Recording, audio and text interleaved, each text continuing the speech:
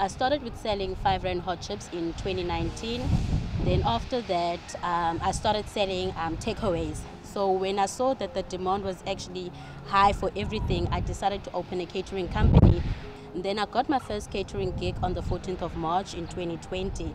Then after getting my first gig, the country went to level 5 lockdown, so I actually had to close down my catering business.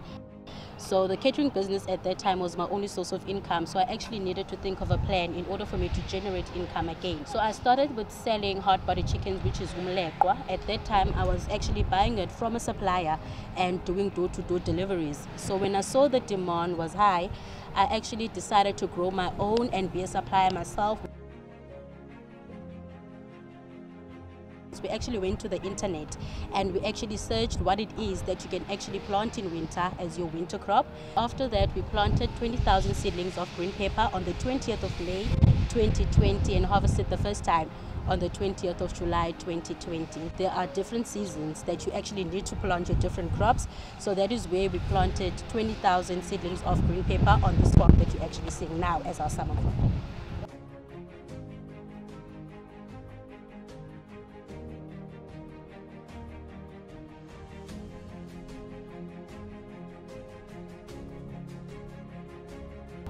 Theft is a huge issue, more especially the invaders, the people who recently invaded this location. When they actually took everything, for me it was like nothing happened, because I always tell myself that in any business, challenges are part of life.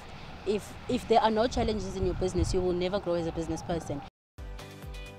Everything gets sold out on the same day, and also the challenge is not having enough land as well, because I'm unable to meet the demand of the community, because we get a lot of orders through and we're unable to meet the demand because we don't have enough produce.